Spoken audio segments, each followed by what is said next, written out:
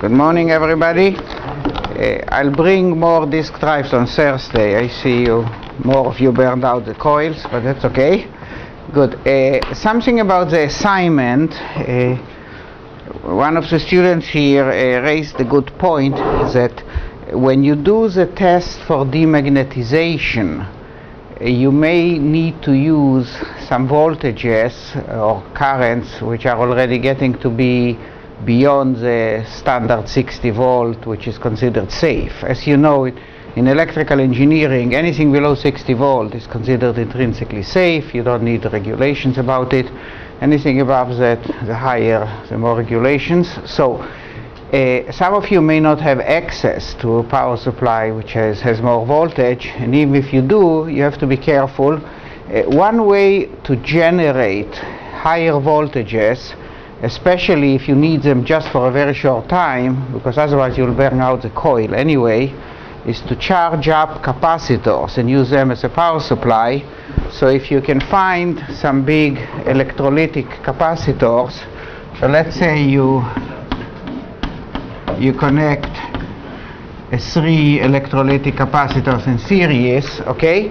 Now you take your power supply, and let's say you have a power supply which is only 24 volts. So you touch the first capacitor, this is plus, this is minus, and charge it up. Then you touch the second capacitor, charge it up. Then you charge the third capacitor, and now you got 3 times the voltage, right? So if this is 24 volt, you got 72 volt, and so on. And then the nice thing about it is that you don't have to be very quick when you touch the coil, because this will discharge anyway. Matter of fact, you can calculate, okay, how long it will take until it discharges, and so on. Now when you do that, sometimes it's a good idea, when you do tests like this, to put a diode like this. So here is you're going to touch the coil, okay, with a push button or just touching it by hand. Sometimes it's a good thing to put a diode. Now can somebody think why? Pardon? Well, in general, especially with electrolytic, but it's in general in these experiments sometimes it's good to put a diode. So why did you say if they're electrolytic? Because it's the same reason. So why? But you charge them up always in the right polarity. Okay. Okay, so the answer is very simple. What happens if you discharge a capacitor into a coil? So you must have done this experiment in Physics 101. When you take a coil and a capacitor, what happens? You need a return path for the inductor's current when it goes into the diode? Not quite, because you can take a capacitor and connect it to a coil with a switch. So when you do that, what will happen? Oscillations, that's the story. So what happens here when you take any capacitor and touch it to a coil, besides a little spark, the current waveform will do like this, okay? And because these are electrolytic capacitors, you are not supposed to give them reverse polarity voltage. The truth is it wouldn't damage them, but you also want to have a controlled experiment. What you want to have is a pulse of current like this, and just to have a controlled experiment, you don't want to have the pulse ringing and so on, because then you're not quite sure what you're testing. So the diode guarantees that after the first oscillation, all the energy is dissipated in the diode, and there's no more oscillations. So A protects the capacitors, B it gives you a much more controlled waveform. So if you ground this end and you connect a scope to see what's going on, you don't need to. For the assignment, you don't need a scope, but for curiosity, if you connect a scope, you'll see that without the diode, depending on how you connect and so on, you get some erratic waveform, typically because of bounce. You get some erratic waveform because sometimes you get bounce, and with the capacitor you also get something not so beautiful because of the contact bounce, but at least it's a single pulse. Okay? So whenever you discharge capacitors, A lot of times you use this setup for magnetizing. That's how you magnetize a magnet. But without the diode it doesn't work. Because if the polarity reverses and reverses, so this magnetizes it one way, this magnetizes the other way, again one way, again the other way, and at the end it decays to zero and it leaves it unmagnetized. By the way, that's exactly how a degausser works. The equipment used to demagnetize. It's exactly like this without the diode. Because what it does, right, it gives you a decaying sine wave which flips the polarity until it reaches zero. Okay? Now you know. So let's move on to the subject which will continue with rotating field motors. So last week I gave you a demo by using a slowed down variable frequency drive to show you exactly how you make a rotating field, and I mentioned that the rotating field you make from two phases is just as perfect as the rotating field you make from three phases, because from both of them you can make a vector which rotates continuously. Okay? So in terms of the rotating field created, the quality of the rotating field created, there is no difference between two-phase and three-phase. But still, all of industry is using three-phase. A lot of control motors are two-phase. As I mentioned before, stepper motors are actually rotating field motors with two phases, which we'll discuss later on today. So why is it that all industrial motors are three-phase and all the small motors, not all, but many of the small motors are two-phase? So we went through it in great length. So why? Three-phase are more efficient. Why? Why is it more efficient? Because for the number of inductors and the force you get out. Very close, yeah. So basically, because three-phase sums back to zero, you save some copper. Because I gave the rough calculation. If you have two phases, you still need three wires, okay? And if you have three phases, you have three wires. But if you do the calculation, and I just did a very rough calculation with you last week, but basically, if you do the calculation, if you want to do the formal calculation, you have to calculate the currents to generate the same vector. Say if this is a unity vector, okay, so you have to compare apples to apples. You have to calculate two-phase, say you call the currents in the two coils. Say this will be I and this will be I, and the current I, let's say, generates a unity vector, okay? So in other words, the vector is I sine theta plus I cosine theta, okay? So if you have these two coils, you get I, but you need a return current. So if this is I, this is I, this, the common wire, these are the two coils. The common wire will carry sine theta plus cosine theta, and I mentioned that sine theta plus cosine theta is some waveform where the minimum is 1 and the maximum is 1.4, square root of 2. So let's call it 1.2, okay? So to generate a unity vector, you have to carry three conductors, one carrying I, the second carrying I, and the third one carrying 1.2 I, roughly, because it's a sum of sine and cosine. I made it very rough because you have to take the RMS, of course, and so on, but it's about that.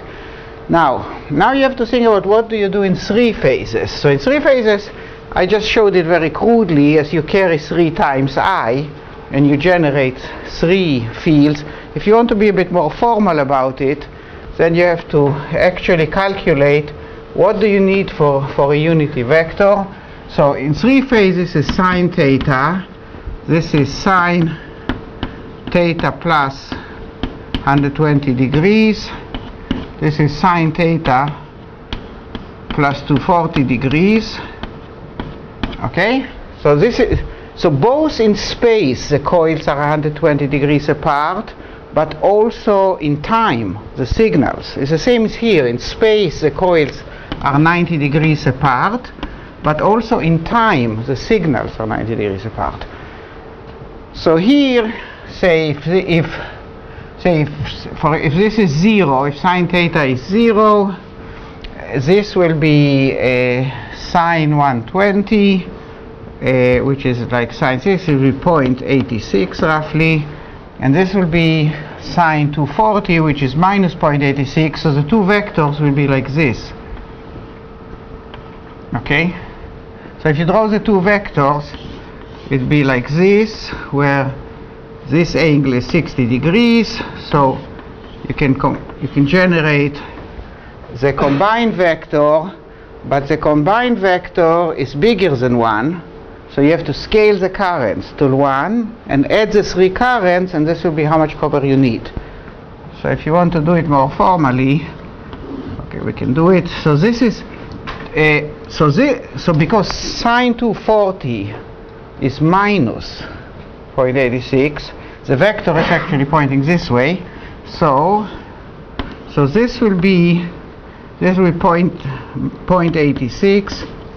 This is simply square root of 3 over 2, right? Because sine 120.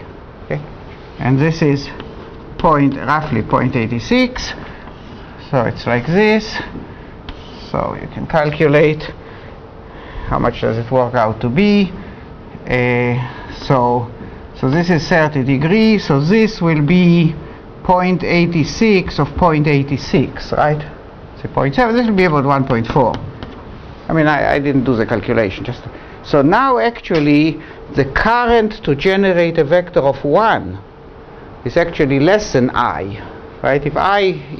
If the coils were the same, so the current is actually less than I, and you have to take 3 of those currents together. So let's say this current will be is about 0.7. So it will be a total, very, very roughly, of 2.1 I. Okay? So again, it's a very informal, it's still informal calculation, but you can see that the amount of copper you need for the same I squared R loss. Because what you want to minimize is the I squared R loss in the transmission lines which bring the power. Okay? So say for the same I squared R loss, since you have I, and I 1.2 I, you have to handle a total cross-section of copper to handle about 3.2 I. Okay? Because you can treat all the conductors as carrying one big current, which is a sum. That's clear? So here, to create the same unity vector, if you go through the calculation more carefully, you have to have a total amount of copper to carry about 2.1 I, very crudely. So this is much more efficient to generate the same unity length rotating vector. Okay? This needs about, whatever, 2/3 of the copper. Okay? It's not so important to do the exact calculation. It's important to understand the principle. So is it clear to everybody why in the transmission lines you need less copper if you're driving a 3-phase motor than a 2-phase motor? Is that clear to everybody? Good. Okay, so why is that the small motors, like stepper motors, little servo motors, why are they 2-phase? The answer is simple, because when you build a little instrument, you don't have the long transmission lines, right? When you build a little control or robot, what's more important is to make the motor simpler and lower cost. Because a 3-phase motor has 3 sets of coils, so a 2-phase motor is a little bit simpler. It has 2 phases, 2 sets of coils. So because the motor is a little bit cheaper, a bit simpler to drive, if you're dealing with small motors, the saving of copper on the long transmission lines is not important. It's more important to make the motor a bit simpler. So because of this, the little rotating field motors, like stepper motors, are always, or almost always, 2-phase. Same is true for a type of motor called, there's a special type of servo motor which runs on AC, called control motor. All these are 2-phase, and the big industrial motors are all 3-phase. When Tesla came up with that story, he started with 2-phase, and then he realized that 3-phase would be better for transmission lines, and he switched to 3-phase. And after that he was obsessed with the number 3 the rest of his life. I mentioned to you that the reason we have 60 Hertz in North America and 50 Hertz in Europe, because Tesla had the patents on the AC system, and he believed a man should never work with numbers which don't divide by 3, so he didn't allow Westinghouse to use 50 Hertz in North America. They fought bitterly over it, but he refused to give the patents unless it's divisible by 3, and that's how we have 60 Hertz. Okay? Good. By the way, that's the history of most standards in the world. If you go back and read the history of most standards in the world, they have some insane, completely insane story behind them. How they became a standard. I'm serious, like the typewriter layout, and you know the stories. That's common stories. Okay. Is that all clear? Okay, now let's move on. And so all this was a recap of last week. So let's move on and talk about what happens if you have more than one set of windings. So what I described is I described a motor which had 3 coils, to make it very simple. And the 3 coils generate a rotating field, and if I put a magnet inside, that magnet just follows the rotating field. Okay? What happens if I take a motor and I put in another set of 3 coils? So then I'll call the 3 phases RST, which is a normal convention to call the 3 phases. So RST are the 3 phases. They are basically 3 sine waves, but just shifted in time. Okay, so whatever. Like this, 3 sine waves shifted in time.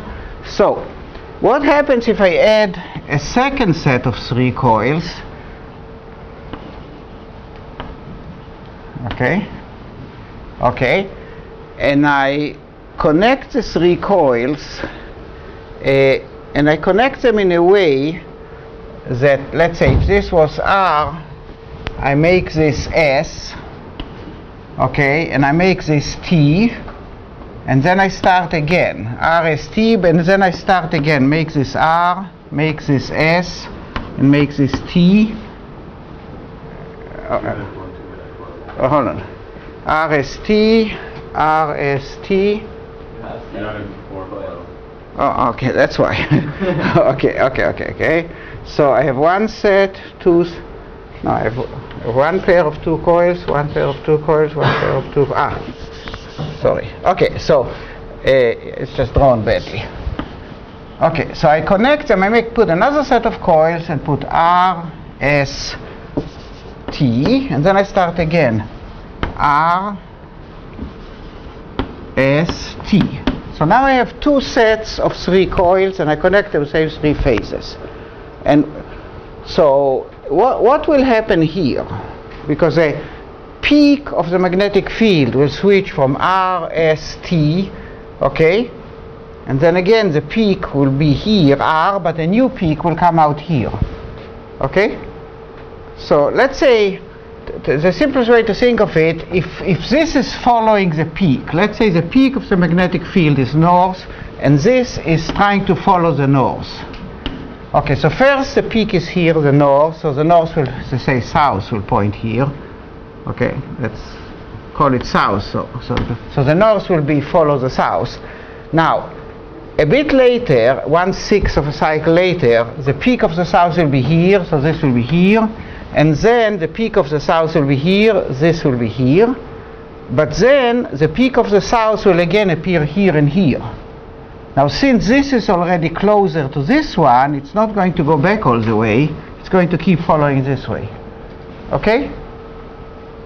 So another way, if you don't visualize it, imagine it a different way. These are the 6 coils. Imagine you put a little ball here, a metal ball. And this is the peak of the magnetic field. Now the peak moves to here, now the peak moves to here. So the ball is now here.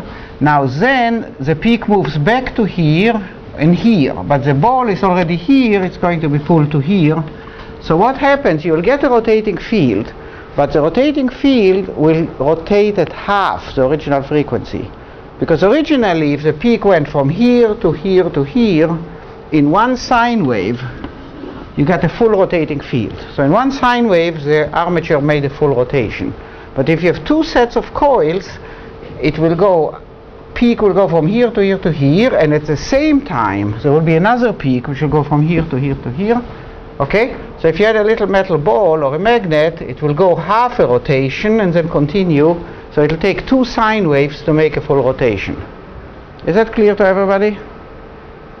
of course, if you want to optimize such a motor, what you do, you don't have a bar like that, because at any point you actually have two peaks. So in order to optimize such a motor, you actually make an armature which looks like this.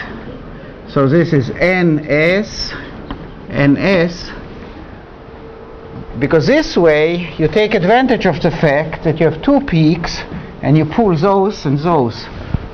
Okay, which makes sense because this motor will go at half speed, but because it has duplicate coils, you can double its torque by putting two magnets, and since the power is torque times omega, it will end up the same power.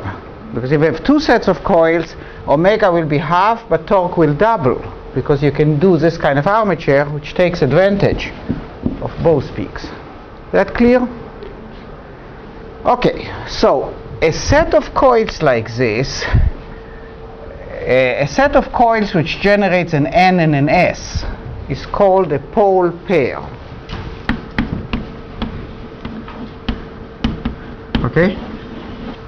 Now, and if you have a motor which has one pole pair and it has a rotating field like this, you drive it with 60 Hertz. How many RPM will it have?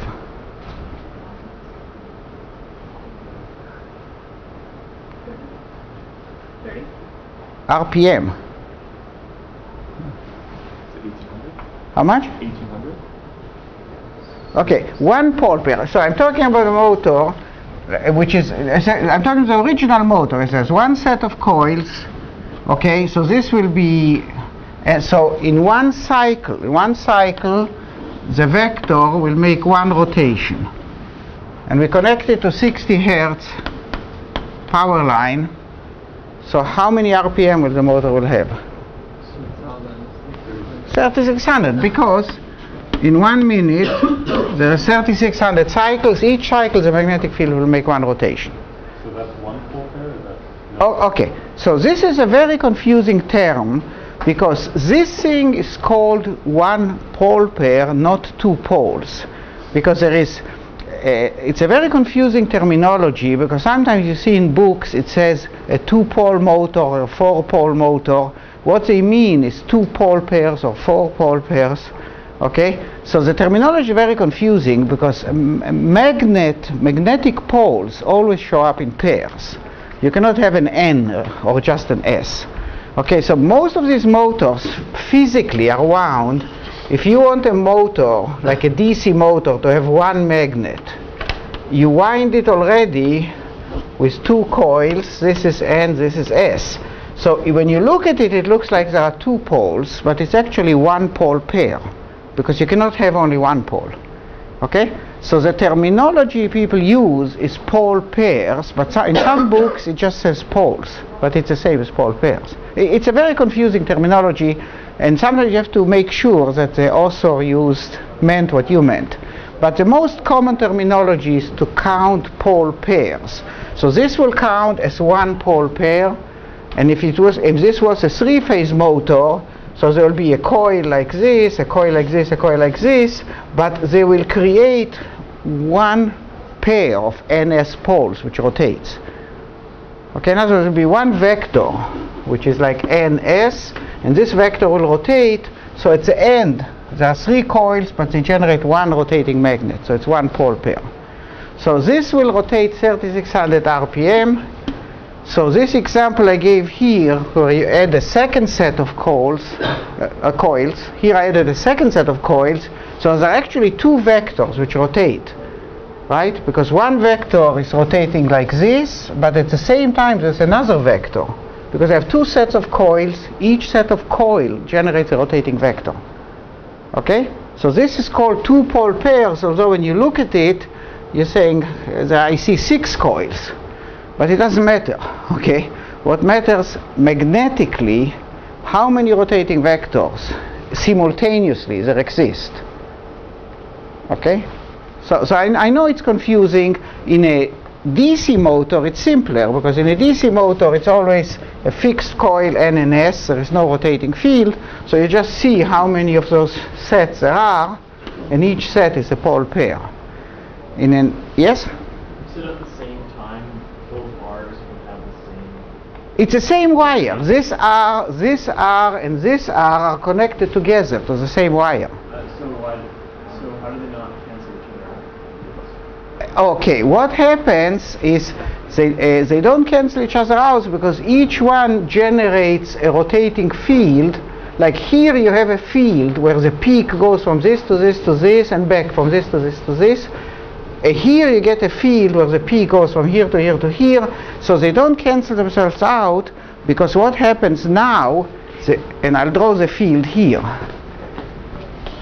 If you had the original motor like this, the field went like this across the whole motor. So you had one vector which rotated. Now if you double the number of poles, okay, let's say we draw 6, and you wire it the way I showed, the field will actually go like this, because this is RST, and this field will go like this, and now the whole thing will rotate. Okay? So there's actually be two sets of fields, and that's why you make the armature like this. So two of the magnets lock to this field, and the other two magnets lock to the other field, and you get double the torque. Okay? So I realize it's confusing. You know, you can think about it a few minutes, it'll become clear, but what's important to understand is that what you count is how many simultaneous sets of poles you have. Or if you want to think a different way, at how many places does the magnetic field peak at the same time? Okay, so here the magnetic field peaks at one point, and this point rotates if there are 3 coils. If there are 6 coils, the magnetic field peaks simultaneously at 2 times, 2 places, and both rotate. So it's the same as having 2 bar magnets rotating. So this is called 2 pole pairs. Okay? So if you look at the structure of the motor, by the way, if you open a motor, it's not obvious at all how many pole pairs it has, because I mentioned last week that physically, even if a motor has 1 pole pair, a 3-phase motor, when you open it, doesn't really have just 3 coils. It has many coils to distribute, to make the field more uniform, and these coils are grouped as 3 poles. So when you actually take apart any kind of 3-phase motor and you look inside, it looks like this. It has maybe a dozen coils. So inside of a 3-phase motor you have 1 coil here, 1 coil here, 1 coil here, 1 coil here. So when you look at it, you see dozens of slots, and you can't see is this 2 pole pair or 1 pole pair, or 3 or 4, whatever. Okay, because you can only see if you look at the wiring diagram how they are grouped. Okay, so it is slightly confusing, but it's not so important. What's important is just the principle. Yes. What is the relative position of the rotating vectors for the two-pole pair? Okay, so in the 2-pole pair, depending how you lay out the coils, okay, you can lay them out different ways, but the simplest way to think of it is if I'll draw just the magnetic poles. These are 3 and these are the other 3. So this will be like, at any given moment, this will be like N, this will be S, and this will be somewhere in between, let's say 0, and then it will keep rotating. And here again it will be N, it will be like something around 0, and this will be S. Okay, so the magnetic field which wants to go from N to S is going to go like this. Okay, but as this changes, as this becomes N, and this becomes 0, and this becomes S, then this magnetic field which I drew will now rotate. So this is, say, at t equals 0. Now if you draw the same thing at t equals 1, this will become N, so the magnetic field will look like this, and like this. Let's draw it in a dotted line. Okay? And again, a third of a cycle later, the magnetic field will go like this. But because the magnetic field doesn't go across, but now goes across only half, then you are gaining by making an armature which has NS, NS. So this captures this part and this captures this part. Okay? You can lay it out different ways too, but that's kind of the simplest way to understand. Again, if you open such a motor, it wouldn't look like this at all. If you open such a motor, it will have a dozen coils distributed in two groups. Okay. Good. So if you had a two-pole pair motor like this, you hook it up to 60 Hertz, what RPM will it have? 1800.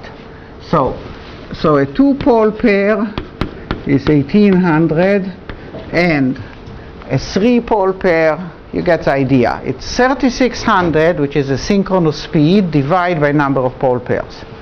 Okay? So say if you look at your furnace, if you have a furnace at home, you look at the motor, it says on it, it actually should be 1800, it says on it 1750, but I'll explain this next week, because that's actually, or Thursday, because the motor you have at home in the furnace is actually not a true synchronous motor. It's what's called an induction motor. So it runs a bit slower, but we'll get to that. So I'm thinking of an example. In a home you don't really have truly synchronous motors except in your disk drive and your electric clocks. So you really can't think of an example at home. But basically for a given synchronous speed, which is 3600, which is a line frequency, okay, every pole pair you add divides it. So one pole pair is 36, 2 is 18, and so on. So typically you don't make motors with hundreds of pole pairs because it will require too many windings. So if you want a motor to go very slow, you don't put 100 pole pairs, you just gear it down. So if you want something to go slow, you either pick 1800 or maybe 900. Beyond that, you just gear it down. Okay. So the second thing I want to discuss is what do you do in a house, like in a normal residence, which doesn't have three phases, and you want to use rotating field motors. So we are going to cover the most popular type of motor. It's actually called an induction motor, and we'll cover it Thursday. But even before we cover it, I want to cover the ways to generate a rotating field out of one phase. Because at home you only have one phase, and both for induction motors and for electric clocks and for many other reasons, you want to generate a rotating field. So does somebody know how do you make a rotating field at home in the motors, like in your furnace motor, washing machine motor? How do they generate a rotating field? Because obviously these motors, when you look at them, don't have brushes, and they are not brushless DC. They are rotating field motors. Okay, the constant speed. You can see the rotating field motors of a type we'll discuss Thursday, but how do they get the rotating field? Any ideas? So remember, the minimum you need to get a rotating field is two phases, where one is I times sine omega t or theta, and the other one is I times cosine omega t. So you need a neutral, or say common, in two wires where the currents are 90 degrees phase shifted. That's all what you need to generate a rotating field. So any ideas how they do it at home?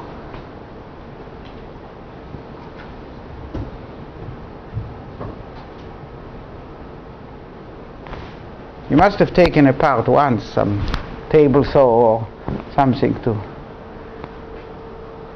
Okay, I'll give you a hint. When you look at your table saw motor or washing machine motor, the motor doesn't look like a normal motor in the pictures. It usually has a hump here.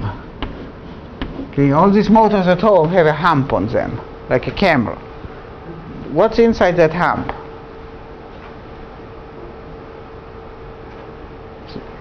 Nobody ever took the cover off a motor? Yes?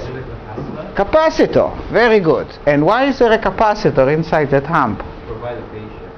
Ah, because you know or should know that when you have, say when you have a current, if you put a resistor, the current in the resistor is in phase with the main current, okay? But if you put a capacitor here, there is a phase shift. The current here is phase shifted, okay? So, or voltage, doesn't matter if we talk about voltage or a current. So if you have a voltage, this will be lagging, this will be later, okay? So say if I do this, okay, this is ground, I put a voltage here and I check the currents. Okay, this current will be in phase with that. So if this is sine omega t, this will also be sine omega t because the resistor doesn't shift the phase. Okay? But if I put a scope here, I see a sine wave which is phase shifted. Under ideal conditions, it will be phase shifted 90 degrees. Okay? And can somebody explain why under ideal conditions this current will be shifted 90 degrees compared to this current? So what is the proof or formula? Why is that 90 degrees? Why not 17 degrees? Yes? Indirectly, but there's a simpler way to prove it. What is the current in a capacitor? If you have a changing voltage on a capacitor, what is the current? I mentioned it several times in the course. Ah, very good. Current in a capacitor is C dV to dt, and if V is sine omega, dV to dt is cosine. It's as simple as that. Okay? Because this current is the derivative of the voltage, not the voltage. So because of this, if this is sine, this will be cosine, and if you put a coil here, say if you put one coil here of the motor and another coil here, you get two currents in quadrature and you have a rotating field. Okay? So physically, the way this works inside, physically, say you have one coil like this and one coil like this in quadrature. Let's say the coils are connected together to neutral, and now one coil is connected to the line and the other coil is connected to the line through a capacitor. Okay? So this is sine, this is cosine, you get a rotating field. So you can run a motor from a single phase because it generates, a capacitor generates the other phase. Yes? What do you mean when you say in quadrature? Quadrature means 90 degrees. When you say in electrical engineering quadrature, it means 90 degrees phase shift. That's what the term quadrature means. So, okay, so here, because the current is a cosine, if the voltage is a sine, and the coils respond to the current, this current and this current will all be in phase. But you have to be a bit careful, because here, if you choose the wrong value capacitor, you wouldn't get 90 degrees. The reason is the coil changes the equation, right? Because the current here is actually V divided by Z. So the real current here is actually V divided by Z, not V divided by J omega C. So you have to be careful that the capacitor will dominate, right? But for an approximation, it's good enough. If the capacitor dominates, in other words, if this delta V is small compared to this, the capacitor will dominate, the current will be the derivative, we'll get quadrature, we'll get two currents roughly at 90 degrees. If there was no inductance here, it would be exactly 90 degrees, okay? Because of the formula. But because the inductance modifies the equation, it will be, say, 80, 70 degrees, but good enough to generate maybe not a perfect rotating field, but something which is close enough. Okay? So let me demonstrate to you. So I have a motor here with a marker. So first, see, okay, let's see. Okay, so first let me turn it on, and this is turned on just on one phase without a capacitor. Okay, so it just vibrates. You cannot see it vibrate, but I can feel it vibrate. Now if I take the same motor and I connect the capacitor to the other coil, so let me turn it off again, just put it down a place you can see it. Okay, now I'll turn. Have to be a bit careful because it's line voltage, it's running straight on the line voltage. Okay, so this is this is this. Okay, we'll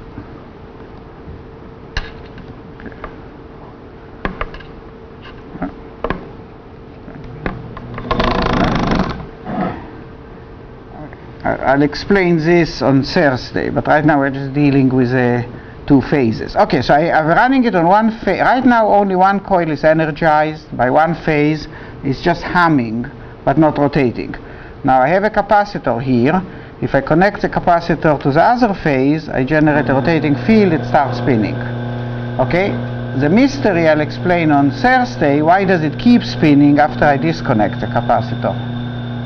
Okay? Anybody who explains this can get an A without doing the final exam. Okay, but anyway, but what happens here, that the main thing I wanted to show you is that with one phase I could just the motor just vibrated. With two phases, even if the other one was artificially made with a capacitor, it rotated very nicely. Okay? Now, I mentioned before that stepper motors, like the ones you are very familiar with, are actually exactly the same construction as synchronous motors, but they have many pole pairs. Okay? To prove it, I'll first show it to you, then I'll explain what's inside a stepper motor. So to prove it, a stepper motor has two coils. Okay? 4 wires come out of it. So what I'll do is I'll take and energize first one coil of the stepper. Okay, so I give it some voltage. So if I energize one coil, you can see. If I energize one coil, it just vibrates, it can't rotate. But if I take this big capacitor, okay, and I add it to the second coil, okay, so this should go here, the motor starts rotating now. Okay, if I remove the capacitor, it goes back to vibrating. So basically the capacitor generates a second phase which I needed to make a rotating field. Okay? Now to see if you really followed. It turns out if you open up a stepper motor, it has 50 poles, 50 pole pairs. So all stepper motors that you are using, the standard ones, which are 200 steps per revolution, the standard stepper, inside if you open it up, if you count, you see on the armature there are 50 slots, 50 pole pairs. Okay, so at what speed, at what RPM did it rotate now when I give this demo?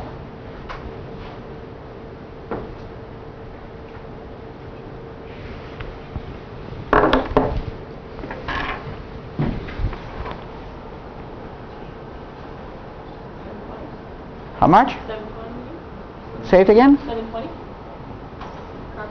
It didn't look like 720. It looked a bit slow, right? So, watch it. You saw it. It went quite slow. How much? 72 RPM. Ah, excellent. Okay, good. Okay, but you got the right idea. Anyway, so very simple. If synchronous speed is 3600 and the stepper motor, I'll show you in a minute why, has 50 pole pairs, okay, you get 72 RPM.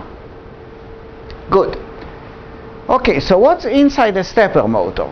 So I already explained that it has 50 pole pairs, so it has an armature which is a permanent magnet which looks like this, which has 50 pairs of NS.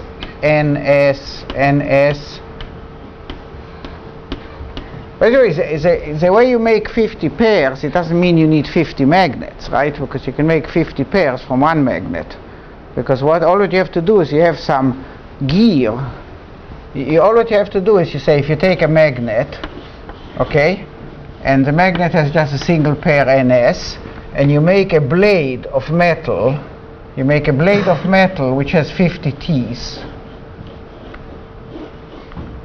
and you make another blade which has 50 T's, and you put this blade here, you get 50 N's, and here you get 50 S, and now you can bend them to interleave, then you get 50 pole pairs.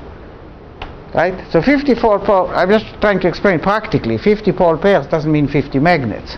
It just means you lay out the metal to make the magnetic flux flow to get 50 pairs. Is that clear?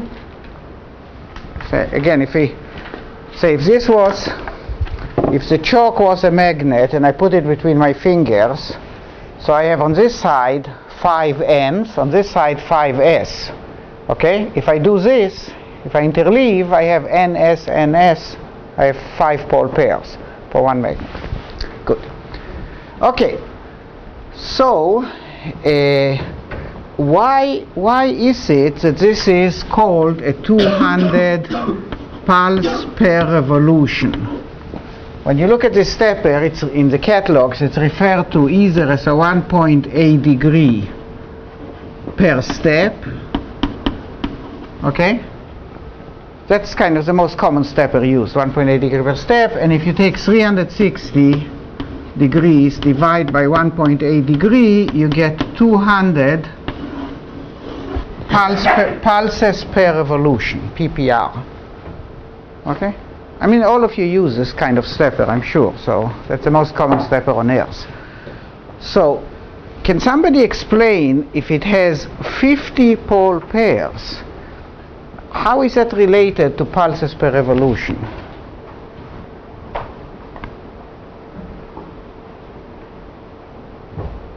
But think of it, a stepper is usually not fed with sine waves, it's fed with square waves. Unless it's microstepped, which we'll cover next week, or maybe cover a bit today. But if you think of it, if you replace the sine waves with square waves, how many pulses will you need to get a full revolution on this stepper? So you know it's 50 pole pairs, right? So can somebody explain why is it 200 pulses per revolution?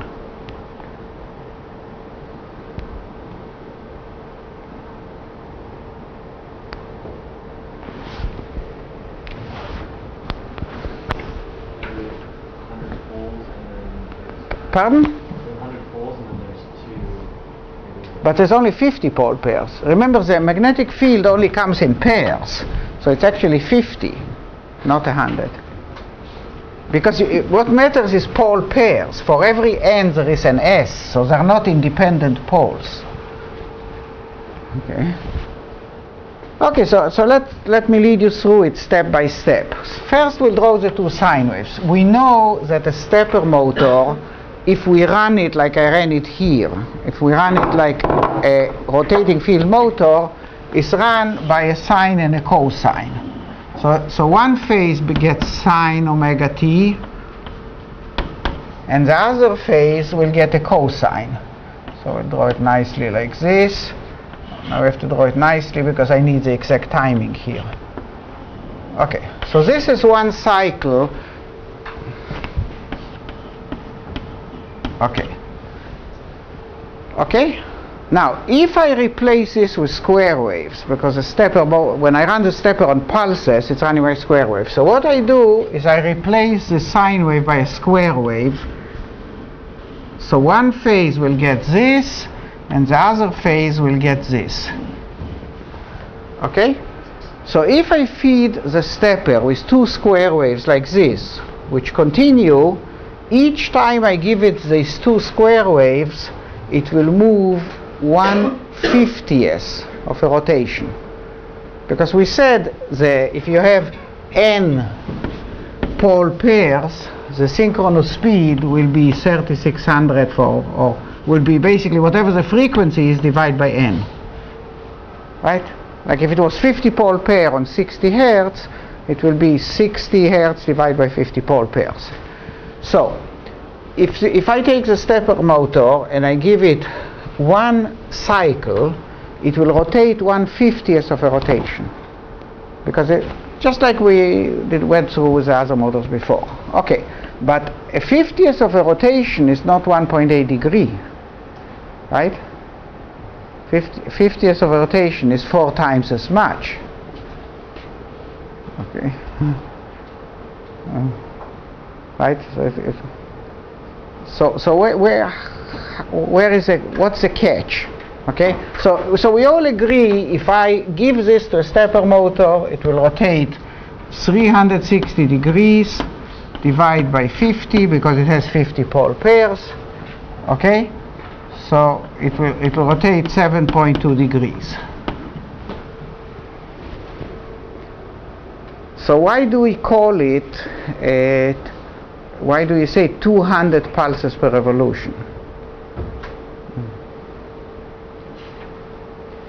Yes.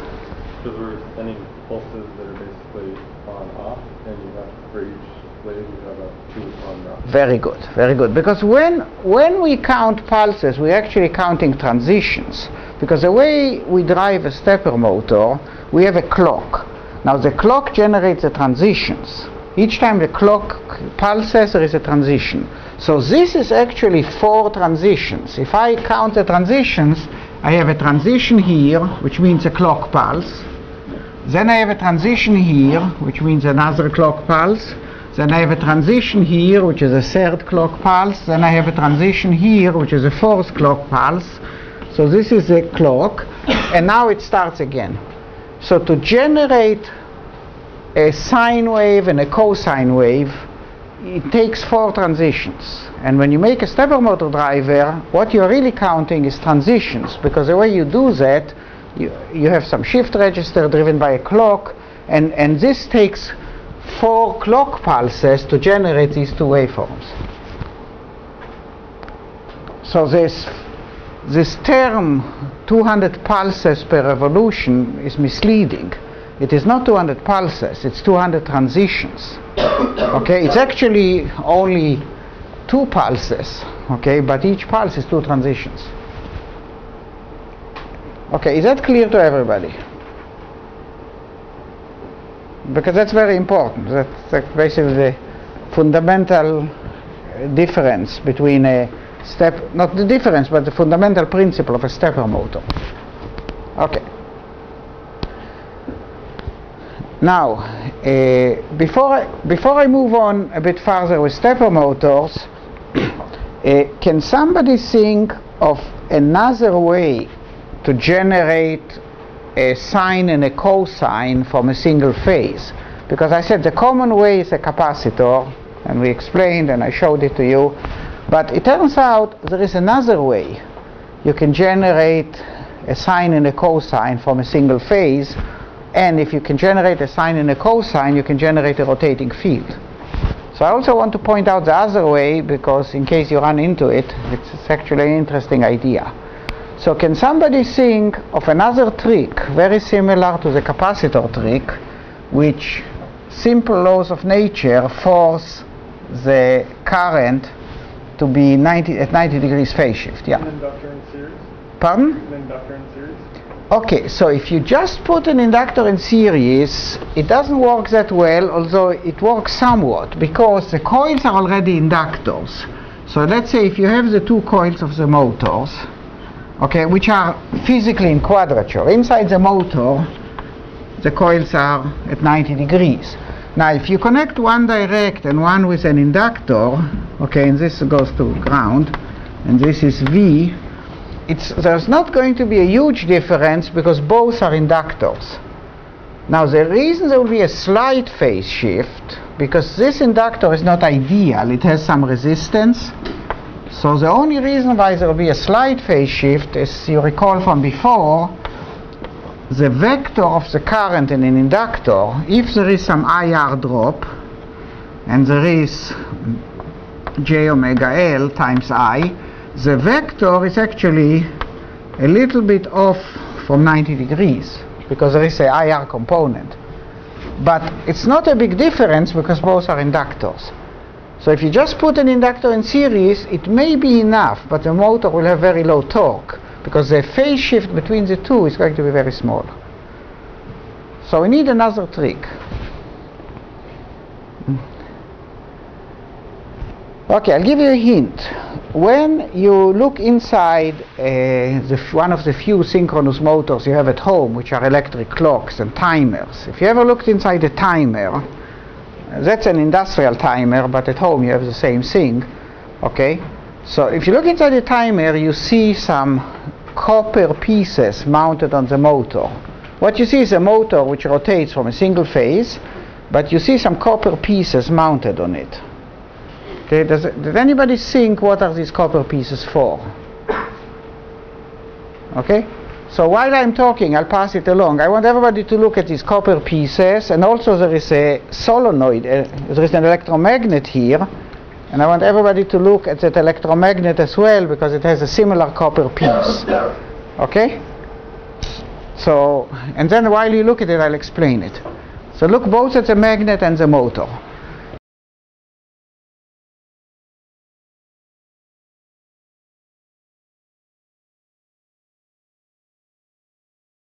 Okay, so I'll tell you the solution and I'll let you explain it. So the other way to achieve a rotating field, or to achieve a sine and a cosine given a single sign, is you take the magnetic pole. Now this is the magnetic pole, and this is other magnetic pole. Okay, of the motor, and what you do is you make a slot in the magnetic pole. Okay, and this is a coil. This is a coil here, and this is a coil here.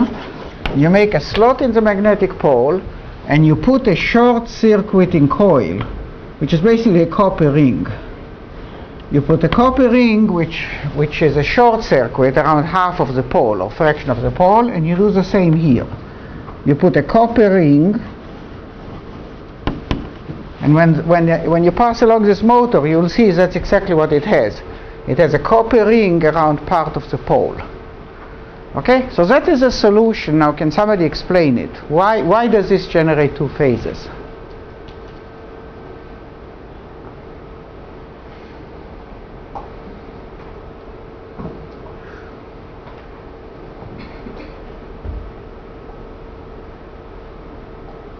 Yes. Is there AC current going through the AC current, yeah. We're all talking about ACs. These are all AC motors. Yes? Does it have something to do with induced currents that then produce the magnetic field to oppose the original one? Very good. Ah, excellent. Okay. So remember Lenz's law. Lenz's law says that any induced current will try to cancel the current which created it. Okay? So what happens? That the magnetic field is trying to come out through both sides. On one side, it's coming out straight. On the other side, it induces a current which opposes it. Okay? But the current it induces is actually a derivative of the original current, because the same as in a capacitor, the current was a derivative of the voltage.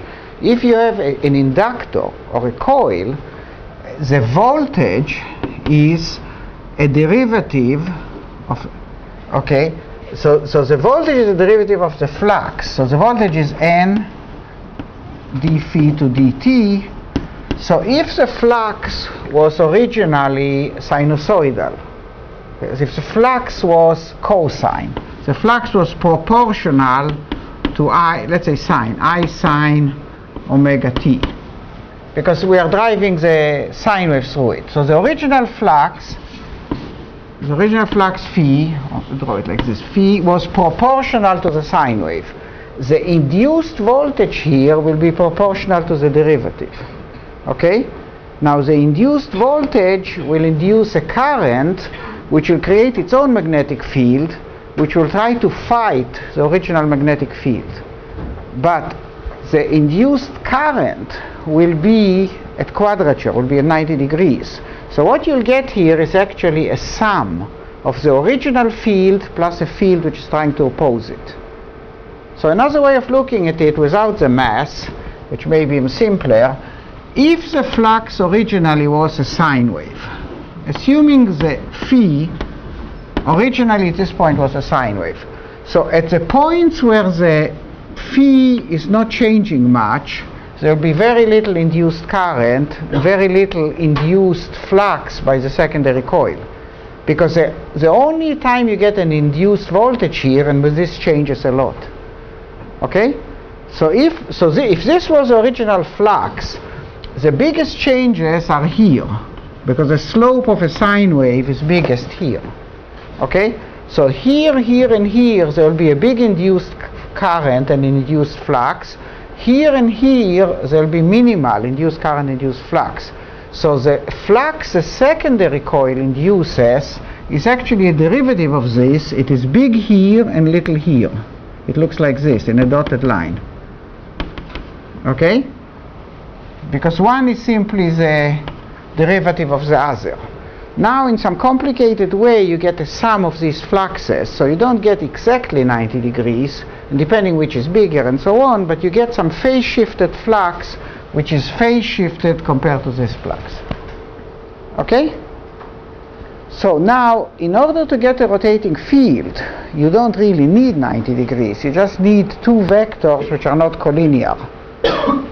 Because when we derived the rotating field, we had two vectors. One was sine, one was cosine. But if this other vector was smaller, or was maybe not at 90 degrees, what will happen, the superposition will not give you a rotating field, will give you some elliptical field. But that's good enough. So, bottom line is, if you don't need much torque, if you just need a rotating field, and the motor doesn't have to be efficient, you actually don't even need a capacitor, you just need to phase shift part of the flux. And once you phase shifted part of the flux, you generate a small vector which is out of phase with the main vector. That's all what you need to have a rotating field. Okay? So this kind of motor is called shaded pole motor.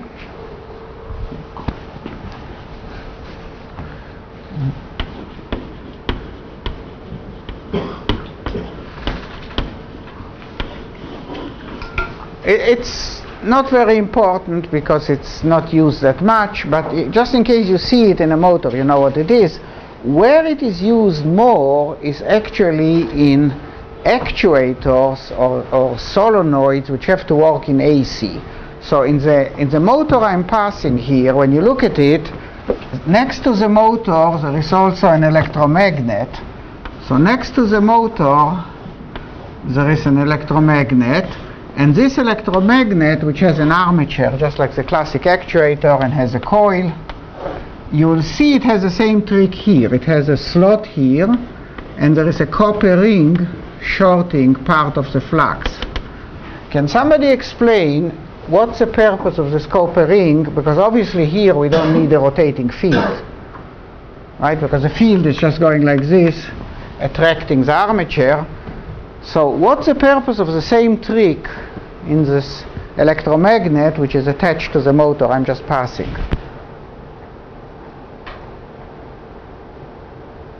Yes? Does it help it operate more linear? Why would it be more linear?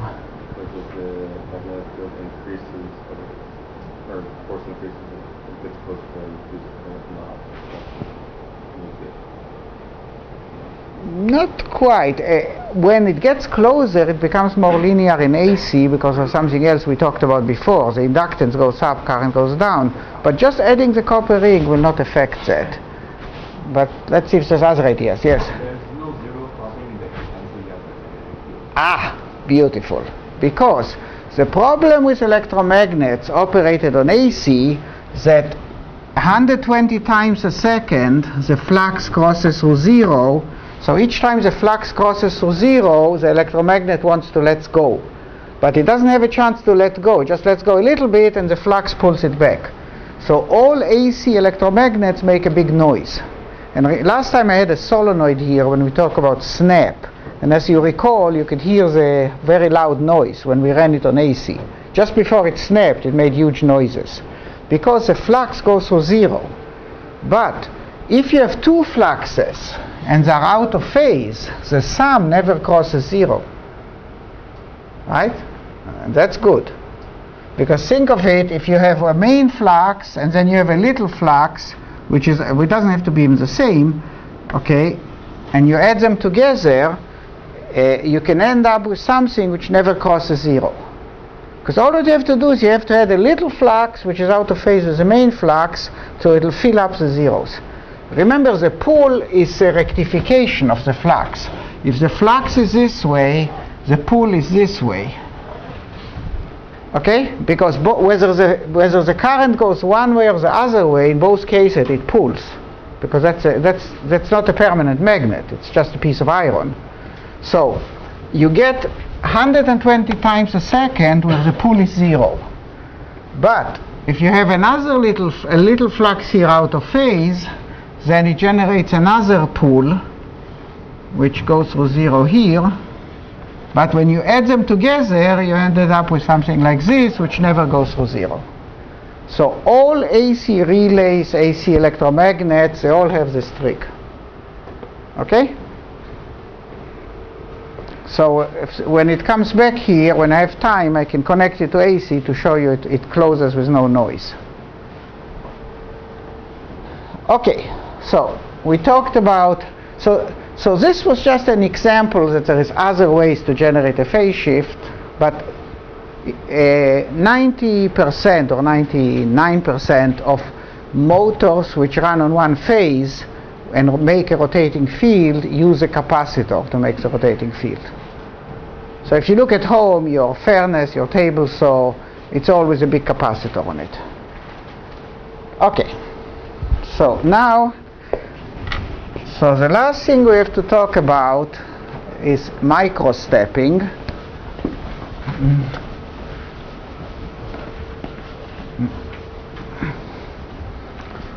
So,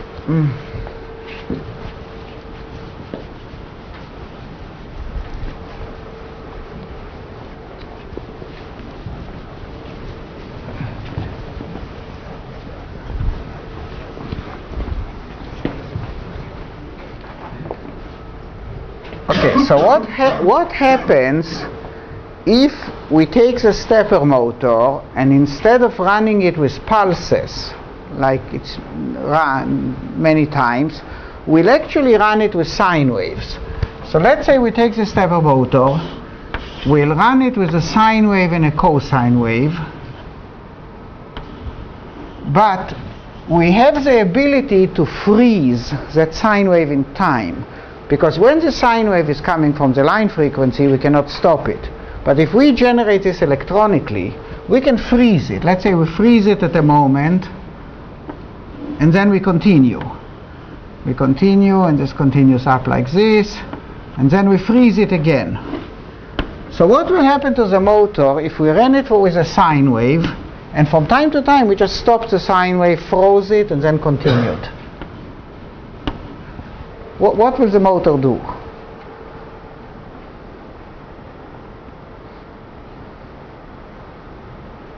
Well, I can even do it with this one. I can just disconnect it. I can run it like I ran it before, and from time to time, but disconnecting it is not the same as freezing the sine wave. Because when I disconnect the stepper motor, it will tend to pull itself to the nearest natural detent of the magnetic field, and I'll explain in a moment what that is. But let's continue with this line of thought. What happens if I run it with a sine wave and from time to time freeze the sine wave in time? Okay, what happens is, think of it, these two sine waves generate a rotating vector, which you already know. So the rotating vector is rotating slowly with the sine wave and dragging the armature with it. Now the moment the sine wave freezes in time, the armature freezes in space. It's the same position it was.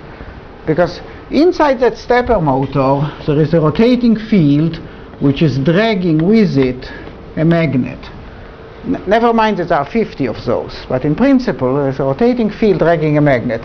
This rotating field makes a rotation for each sine wave. Now because there are 50 groups, it's actually 1/50th of a rotation on the shaft. Okay? But the moment I freeze a sine wave is I just freeze the rotating field in space. If I continue, it continues rotating. Okay? Now I can say what I can do is I can synthesize a sine wave. The way I synthesize a sine wave is I take a lookup table. So I have you know what a lookup table is, right? So I take in memory all the values of a sine wave, and I output the values one by one. So it will look like this. It will have little steps, but in effect it's a sine wave, just made from little steps, just like in this variable frequency drive I had. So I can go through the steps which represent a sine table and a cosine table. The rotating field will rotate beautifully. If I stop the advancement, it will freeze. If I start clocking the table again, it will continue, the sine wave continue rotating. Okay? So this is called microstepping.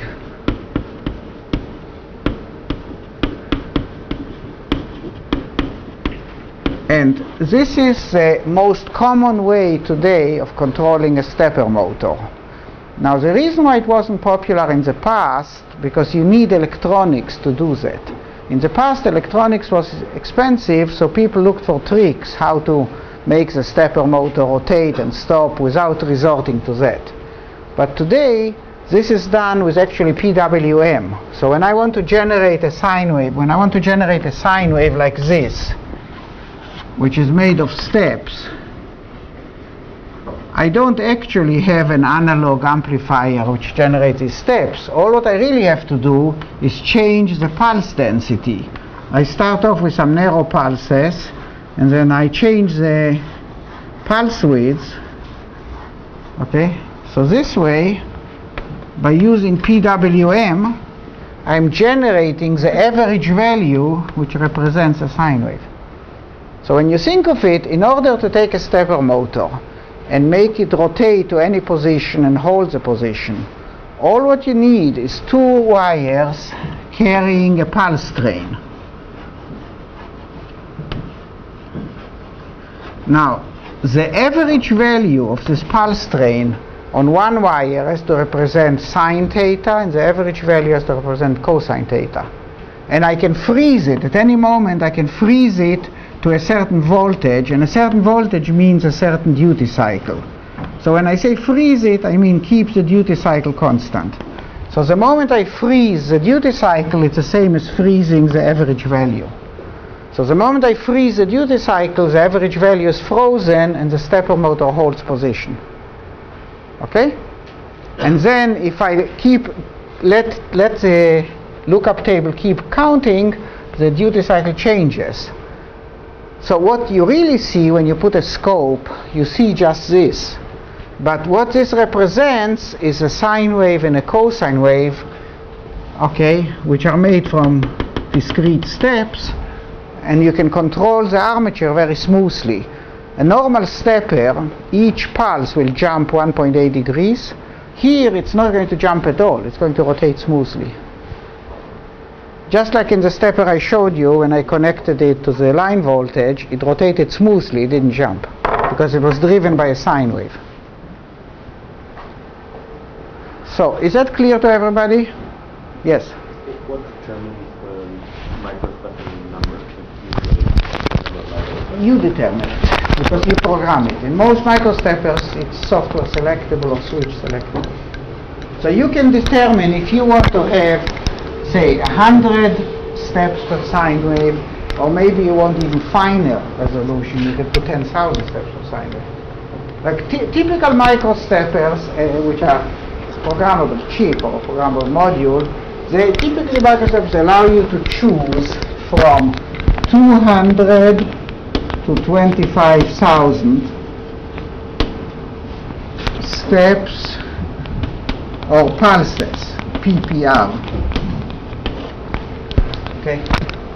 There's no point going below 200 because that's the natural resolution of the stepper. So you only go higher than that to increase the resolution. So that's kind of a typical range of microsteps. Now this is finer than you need because you wouldn't even, the stepper wouldn't even be able to hold position to that accuracy. I mean, you can divide it to 1,000,000 pulses, but it will be meaningless. So what I do want to explain again, and I'll repeat it Thursday, is there is a difference between freezing the microstep to a certain value and disconnecting the motor. Because when you disconnect the stepper motor, it tends to snap to the nearest position where the magnets lock in. Because if you think of a structure which has magnetic poles like NS, NS, and then you have here poles of the stator. So when you take the power away, this will snap to the position where the flux is maximum. Okay? And there are 50 of such positions.